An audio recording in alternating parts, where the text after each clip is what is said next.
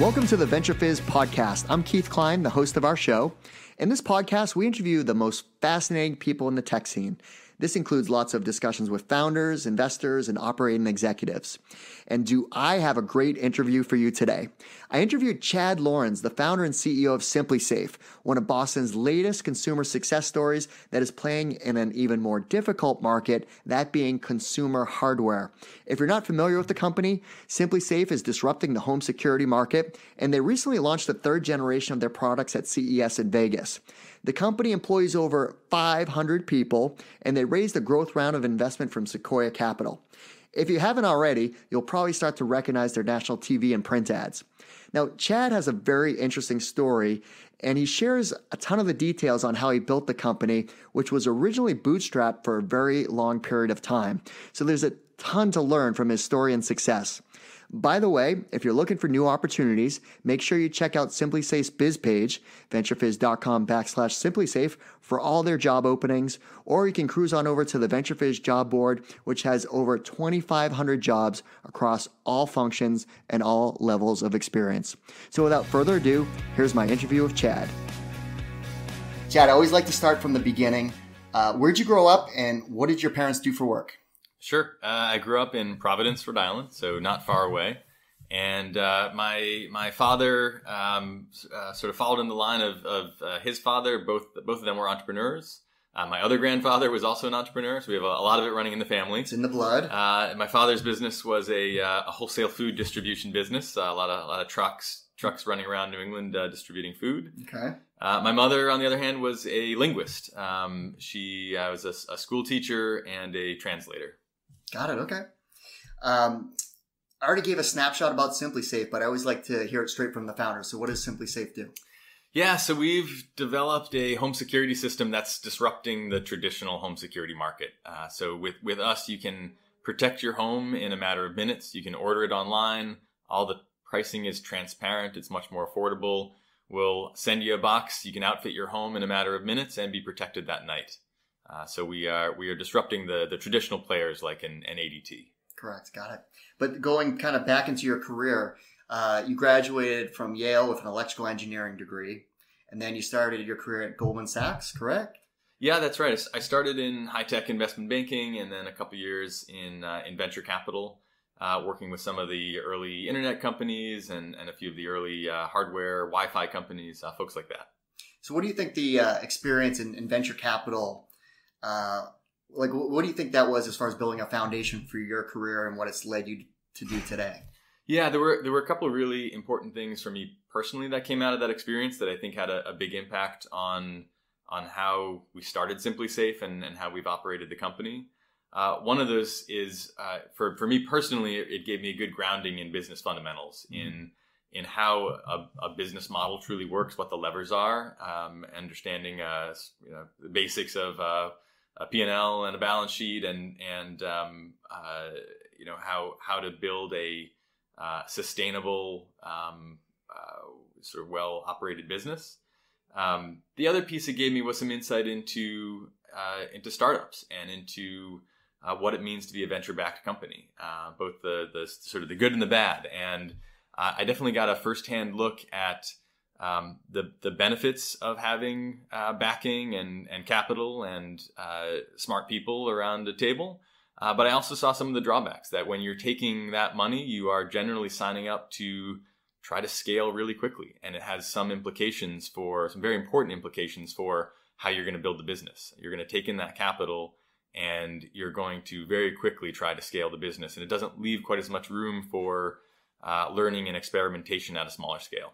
Yeah, and the funding aspect of what you've built, we're going to talk more at length of that because I think Sure. That's a very critical part to your story. You decided to go back to B school. You went to Harvard Business School. Talk about that experience and why did you decide to go the B school route?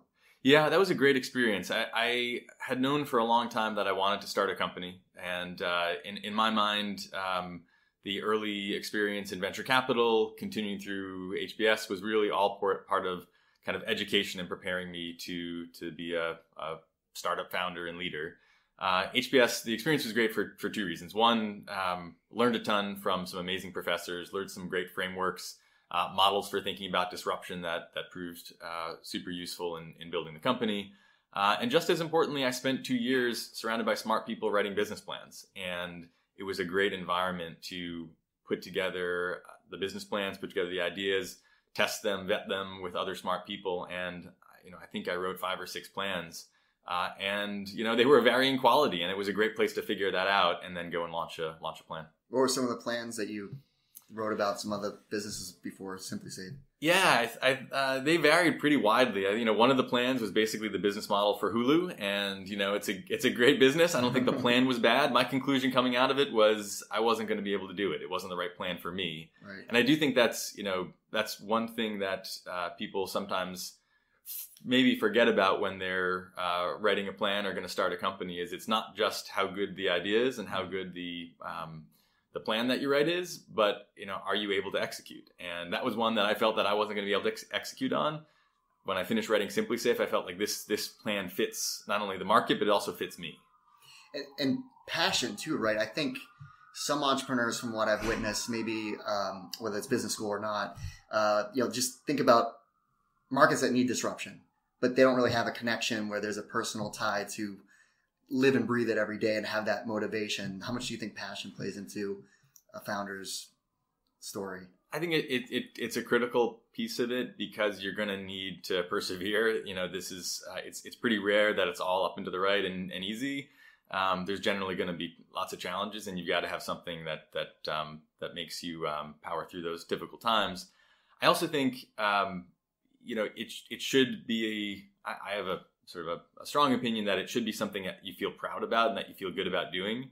Again, it's not just, can this idea work or make money, but you're gonna pour a significant portion of your life into this. Yeah. And it's, at the end, it's not just about the financial outcome of it. There's a huge amount that you want to feel proud about what you've built. And that's a big part of what I feel about SimpliSafe is that I feel proud about the company and what we do. It's something that I feel like it's I've poured years of my life into this, and we've got something really meaningful to show for it. And you came across the idea for SimpliSafe while you were wrapping up your time at HBS. So what was that moment that led you to discover this market that was ripe for disruption?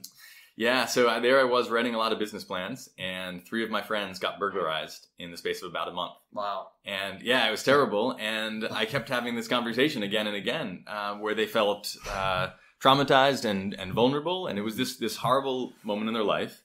And, a very natural reaction is you want to do something about it. And they came to the conclusion they wanted home security. They wanted to get a home security system, and none of them did.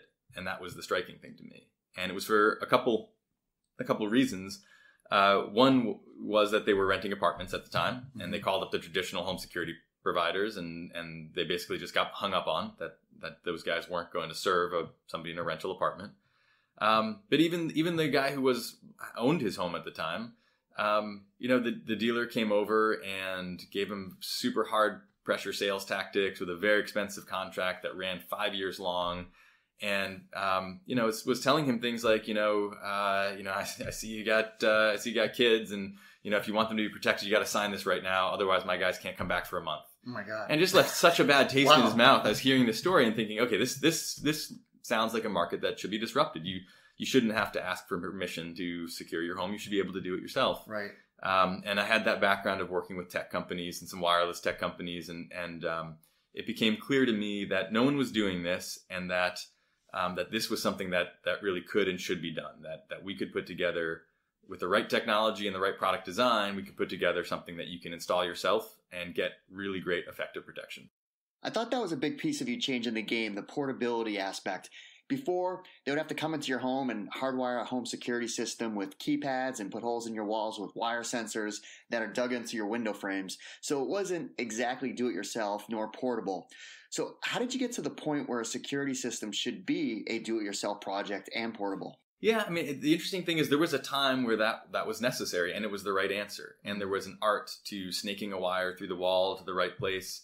That time was now, over a decade ago. I think, now what really struck us as we started writing out the business plan and designing the product was with the right technology and the right product design, that you don't need that anymore. And it's actually better if you install it yourself.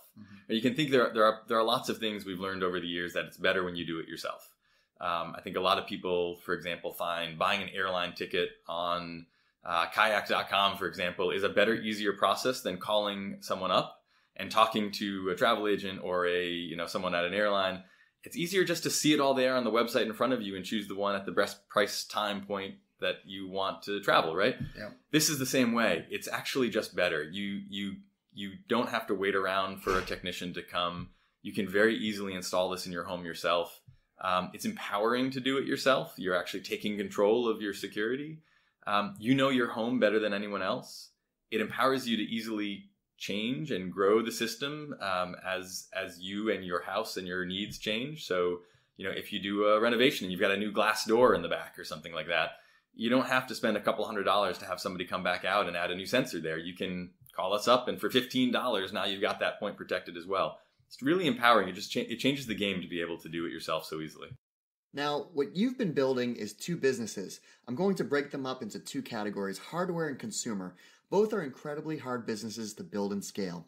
So taking the first one, hardware, I am fascinated by anyone who builds a physical product.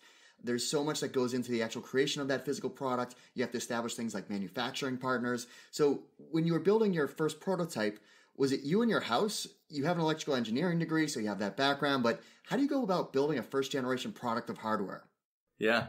I mean, in the early days, it wasn't the garage startup, but it was the kitchen counter startup. Sure. And it was a soldering iron out on the kitchen counter, building hardware.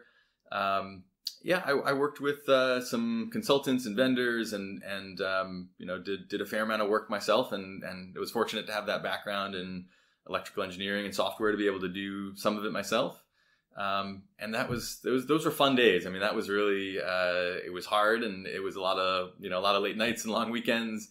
But we were putting the first generation together. It was a lot smaller than our system is now.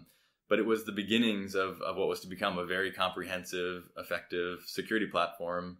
Now we have a huge engineering team with awesome engineers who are able to do all that stuff, better, faster than I was able to on my own. But I think when you're starting a hardware company, you definitely have to know what you're getting into, and know that hardware definitely has its challenges. And the manufacturing piece, I've heard, has been a major prohibitor for other companies where, you got to find partners, right? And sometimes the partnerships work out incredibly well, and sometimes they're false starts and just all these financial issues that you run into trying to scale the delivery demands. Yeah. I think you can definitely run into trouble with getting from prototype to manufacturing. It's something that we've got the battle scars from over the years of having problems, making mistakes, having to scrap inventory that was produced wrong. We've had the benefit of great partners, and who've helped us learn how to execute really well. But even when we haven't we've had some partnerships that didn't work out perfectly, and I think that's part of being a hardware startup entrepreneur, is that you have to persevere through those challenges, learn from them, and move on, and always make sure that you don't bet the company or risk your business over them. You have to be prudent. Let's tackle the second piece of this, the consumer side. Building a consumer business is incredibly hard too. Instead of selling your product through retailers, you went direct to consumer. What was the thought process behind that decision, and how did you initially get in front of consumers? Yeah, so I think the first thing about a consumer business is to make sure that you are being customer focused and customer driven. Mm-hmm. And so I think there can often be a challenge, particularly in a technology company, to start with the engineering and start with the technology, and figure out what consumer problem you can hope to solve with that. In my mind, part of what has set us apart has been we've been maniacally focused on what the customer's problem is, and then finding the right piece of technology to solve that. And so, if you go back to what we were just talking about, seeing what my friends' experiences were directly led to the design of the business and to the design of the product. Did you do further market research too? Did a ton of market research. Yeah. So we went out and talked to a lot of people. We did lots of one-on-one interviews, in-home visits, customer surveys, to really hone in on, what is it people want to do to protect the home? What problem are we going to be solving? If we do this, are we going to be solving their problem right? Really testing and vetting that to make sure that we were designing the right product. Again, so to harken back just a second to the hardware challenges, in a purely software company, you can probably be a bit more agile and adjust to new market information than you can in a hardware company. Right. I think in a hardware company, it's even more important to get it right up front because it's going to be hard to change too quickly. In a consumer business, I think really being focused on the customer problem and how you're solving that is really important. When you've done that, then I think there's a number of ways of getting to market, and there's no one right answer. It's going to vary depending on the business and the economics of the business that you're in. But you can certainly start with activities generating PR, generating word of mouth. You can do the obvious digital marketing activities such as search or Facebook advertising. Didn't exist as much back when we were starting, but search was certainly a great market to start in. Again, it's gonna depend on what you're producing. If it's something that people are already searching for, search is going to be probably one of your best first tactics for getting in front of consumers. If it's a totally new segment and people don't even know to search for it yet, you're going to have to find some other activity. It might be more PR that generates the awareness first that's going to bring customers in. For us, it definitely started with PR, word of mouth, and search advertising, and then branched out into more digital, then offline activities such as podcasts, radio, TV, direct mail, awareness generation activities. And then, of course, there's retail distribution, which for some businesses might be a better distribution vehicle than going direct to consumer like we predominantly have. For others, direct to consumer might be the best way to reach your customers. So I think the general the sort of the top level takeaway is to understand your customers, understand the problems that they need to solve, and try to understand how they're going to go about solving them. And that's where you get to how are you going to reach the customer. If they're are they going out and searching for it? Is this a new category? Is it something that should sit on a shelf in retail next to other like products, and that's where they're going to discover it? If you really are approaching a customer first, I think that leads you to a lot of the right answers there. For customer acquisition, you used other alternative vehicles like the ones you just mentioned, podcasts, radio ads. But how did you come up with those ideas? They're channels that people probably wouldn't normally think of, and ultimately, how effective were they? Yeah, so as a direct-to-consumer marketer, we're very data-driven. And so we have a test and learn mindset in all of our activities. And we ran tests and we iterated and found which activities worked the best. Those were some of the first that we rolled out online. They were lower upfront cost. So when we were in that bootstrapping mode where we were very careful with our dollars, we didn't dive into TV advertising, which had higher upfront production costs, a little harder to track. We went into the first offline media that we wanted to test was radio and podcast because it was easier to track and lower production costs up front. Once we proved out that offline media, we added TV, which has been extremely effective. It's got higher upfront costs, but once we proved that this offline media was working, it was easier for us to commit the dollars needed to make TV work. Yeah, absolutely. It's interesting. Boston has such a reputation for not being able to build consumer companies here.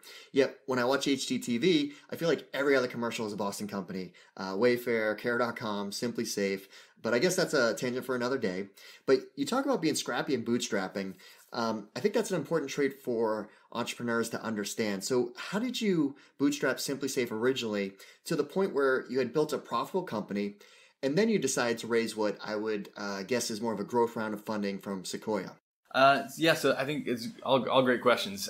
And I mean, the first point is, bootstrapping, I think, can be a great choice for starting a company. It's obviously not always the right choice. Mm-hmm. So I think the first thing is the decision, do you want to bootstrap the company or not? Is that the right choice for your business?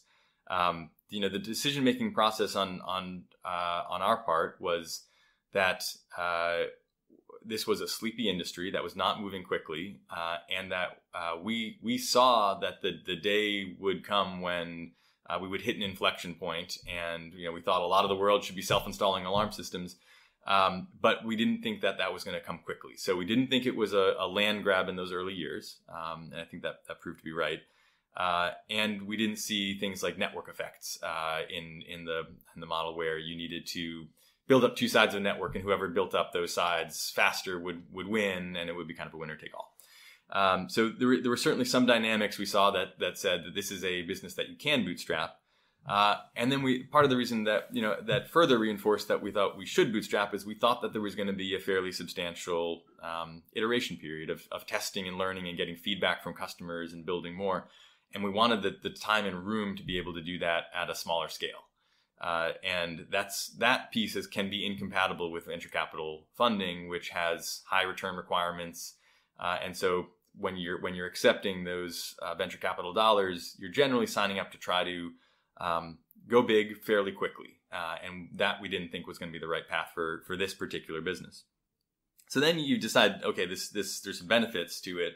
And there are other side benefits that come along as well. I think being resource constrained can actually be a significant benefit in a startup. Those constraints can actually really make you focus on what's most important. And I think in those early years, those constraints really made us focus on our customers. We didn't have investors to be investor focused on, so we didn't manage to investor milestones or what investors needed or said they needed or wanted or thought they should see in the business. We purely managed to what our customers told us they needed. And that was, I think that was very meaningful. And there are other folks who started similar time to us, similar business concept, self-install security, who raised $30-50 million and did not succeed. And I think part of it comes back to those things we were just talking about. I think bootstrapping actually significantly helped us design the right business. Actually executing on it is then the whole nother part of it. Executing on a resource-constrained business that's also a hardware startup and direct to consumer definitely strikes some people as a crazy idea, and I not something I necessarily recommend if you want to keep all your hair. Right. But it's like I said, I think there were significant benefits to it, and you get the right team together, you get a little bit lucky, and it can certainly work well for the right business. Anytime you start seeing success, I'm sure you get some inbound inquiries from investors wanting to provide you with capital to accelerate the growth of your business. At what point did you decide it was time to raise? And what was, you had a background in venture capital, which I imagine was helpful when you were negotiating from the term sheet, the final deal. Like, how did that all come together? Yeah. So we'd been profitable for several years. We'd started getting some significant traction in the market. And right around kind of 2012, 2013, we started taking a step back and saying, we see the inflection point coming now. We've built a great product. We've got happy customers who love the product, love the service, are passionate, engaged, and emotionally attached to the product. So we've really got something here, and the market is getting ready for this. Right. So we saw that inflection point coming, and the decision to raise capital at that point was really, we want to make sure that we're being as aggressive as possible. We don't want to fall into a trap of making conservative choices for the business. We want to make sure that we're going after all the growth, because we see, now 5 years from now, we think most people should be self-installing a home security system. It's just better, less expensive, less hassle, lower friction. I think it's the future of new installs. So we want to make sure that we've got the team scaled up, we've got the new products developed, that we're investing in the right marketing and the right brand development, so that we can continue to own that market. I was watching a video from your third generation product from the Consumer Electronics Show, and you had a setup where there was a mini home and you had the security system set up. And what I noticed is how far you've come and how slick the new system is. And I heard you worked with IDEO to help design it. We did, yeah. We have a great partnership with IDEO, with their local design studio over in Cambridge. And they've been great partners. I think together we designed a security system that's really beautiful in your home. And there was a lot that went into the design philosophy behind the system. We spent a lot of time with customers, again, understanding how they want it to fit into their home, and really came to a conclusion that a lot of what a security system should do is melt into your home and be practically invisible. That the sensors, you don't want to constantly be reminded that you've got security sensors all around you and feel like you're in Fort Knox. You want those sensors to be tiny, tucked away, to be, if you look on that tiny house video, you may notice that when we were giving tours at CES, we'd point out the sensors and the people we were pointing them out to would say, wait, where is it? Oh, okay, now I see it over there. And that's the whole idea. Mm-hmm. And on the other hand, some components like the keypad, they're quiet when you're not using them. They have a dead front design where they're not all lit up and blinking and buzzing at you. But as you approach, and we have this touch to wake feature where the whole thing lights up, the high-res screen turns on, and the backlit buttons turn on and guide you through using the system when you're there. It's a sort of a very high-tech touch point. There's a lot of technology in there helping to keep you safe.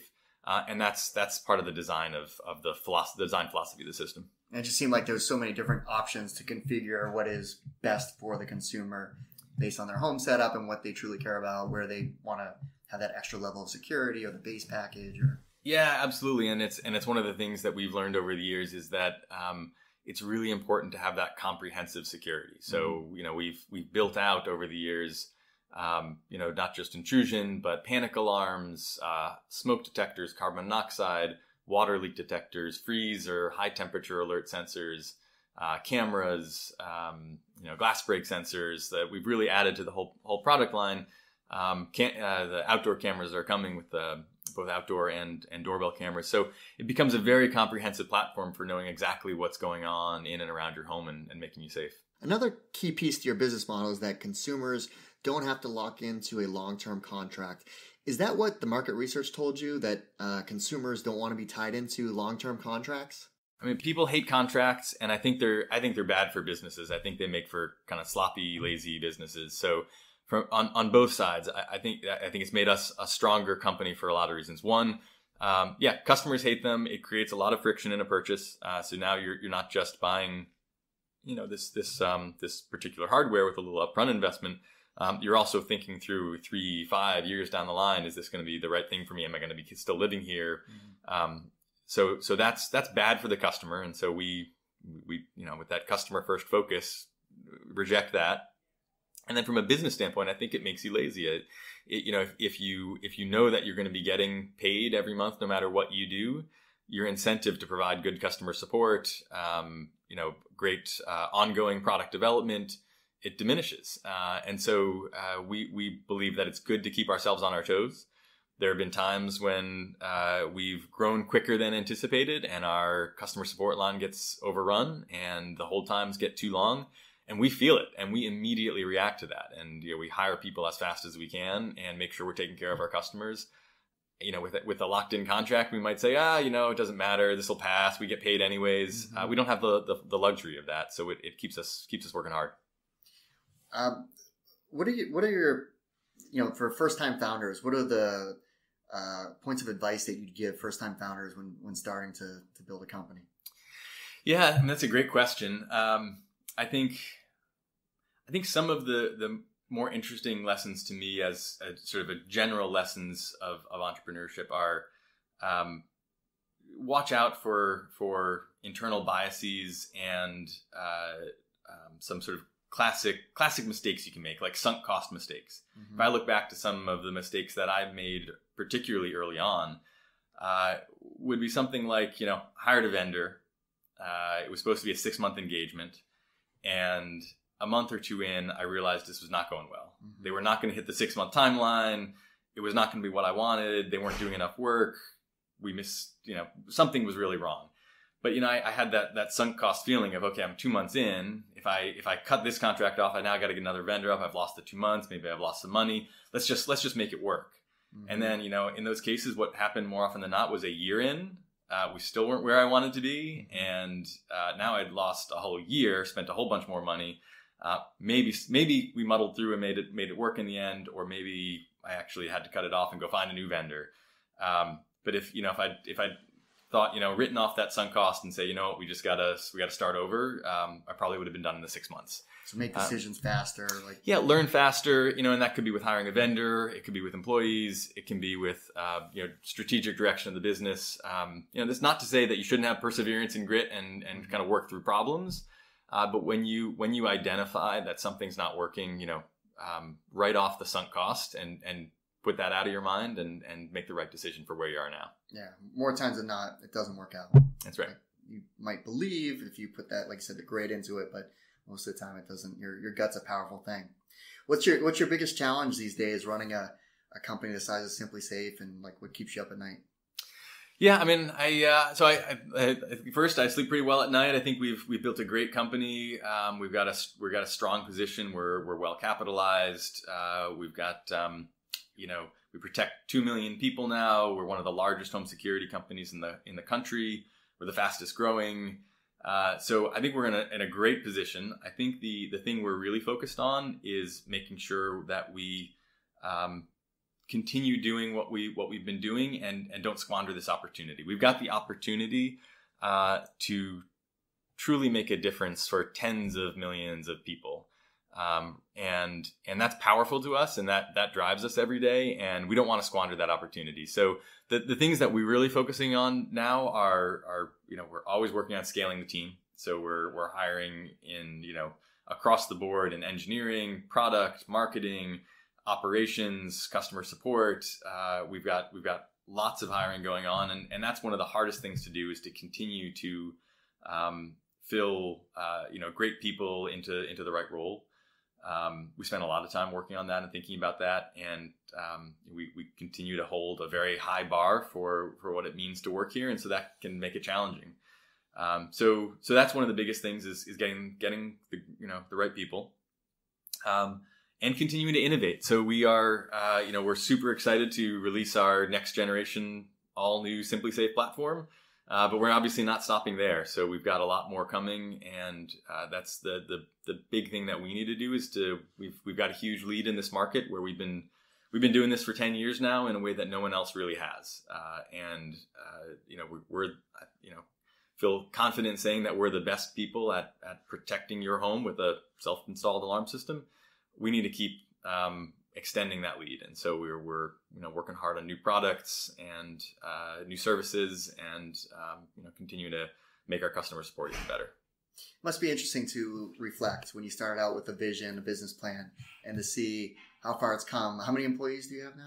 Yeah, we're over 500 employees now, growing pretty quickly.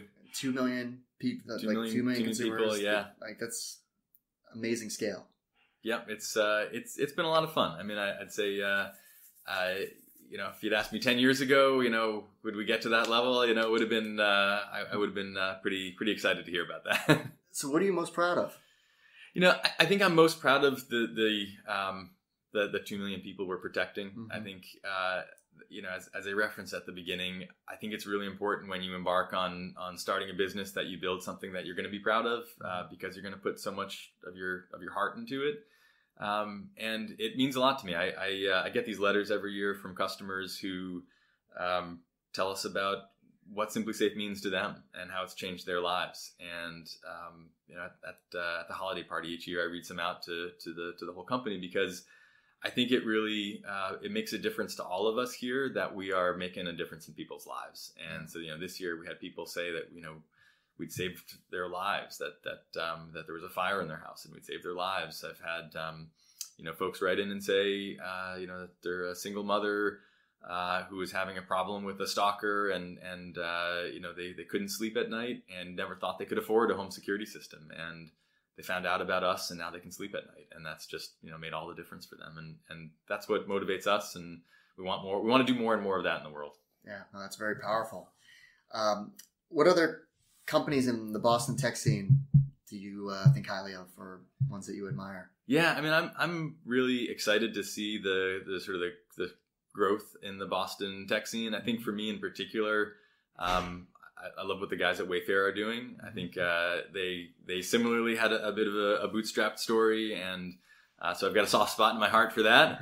But I also just think they've executed incredibly well, and I think that's great for them and great for Boston. Yeah, absolutely. What's the future look like?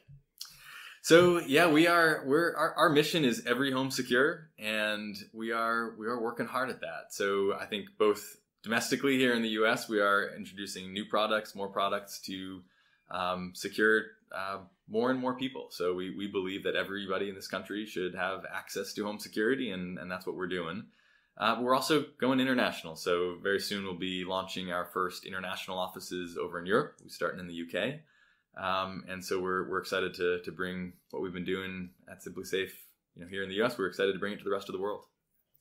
Well, this wasn't meant to be a radio spot, but certainly if you are considering a home alarm system for protection, definitely consider SimpliSafe. It's a very slick system. Check out their latest products, and the video I watched on YouTube with the demonstration was very powerful in terms of how it's all integrated. And SimpliSafe is a rocket ship. It's an anchor company now in the Boston tech scene, and as you highlighted, the company's growing across all functions. So you can certainly, if you're curious about checking out job opportunities at SimpliSafe, you can certainly visit their careers page as well as their biz page on VentureFizz. But Chad, thanks so much for joining us and sharing your words of wisdom. Obviously, there's a lot going on here, so I wanted to get the story out there.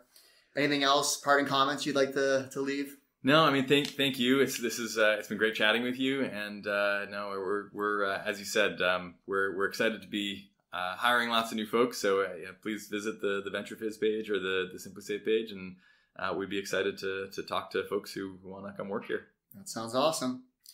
Well, Chad, thanks again for joining us. Appreciate it. Well, that's our show. I hope you found it useful and entertaining. If you did, please make sure you subscribe so you'll get future episodes. Also, please consider leaving us a 5-star review and share this podcast with all of your friends and colleagues in the industry. It all really helps us out.